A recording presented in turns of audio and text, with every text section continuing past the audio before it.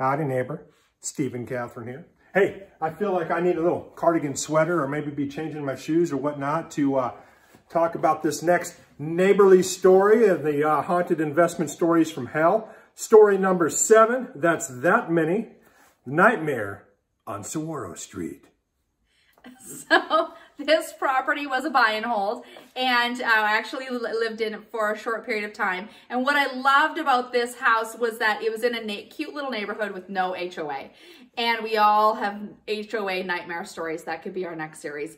And so I loved it. There were kids running around. It was cute. Everybody kept up their yards. It was wonderful. Except for we happened to live next door to a neighbor, an elderly person who didn't have family and had nothing better to do than to walk around the neighborhood and report everybody to the city that their yards or houses weren't the way that she deemed should be fit. Anyway, so we had neighbors that were in behind us that loved to feed my lab treats. And so my dog Cora would stretch her little body and get her little paws up on top of the fence and peek her little nose over, and they would throw over little treats for her. Well, the neighbor next door did not like that at all. And so she'd come marching over, "Tell your dog to stop looking in my backyard." So I went to my dog, "Cora, stop looking in the backyard." She didn't stop. She didn't care. She liked the treats from the people behind us.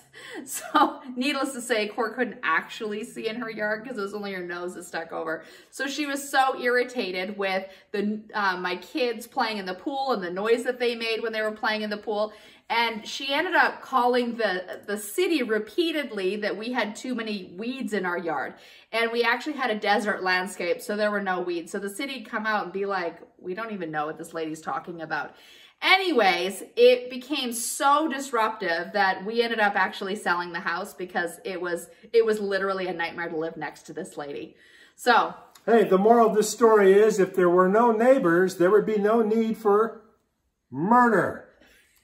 Allow us to show you how to live in a world where the only thing you're going to be killing it at is profits.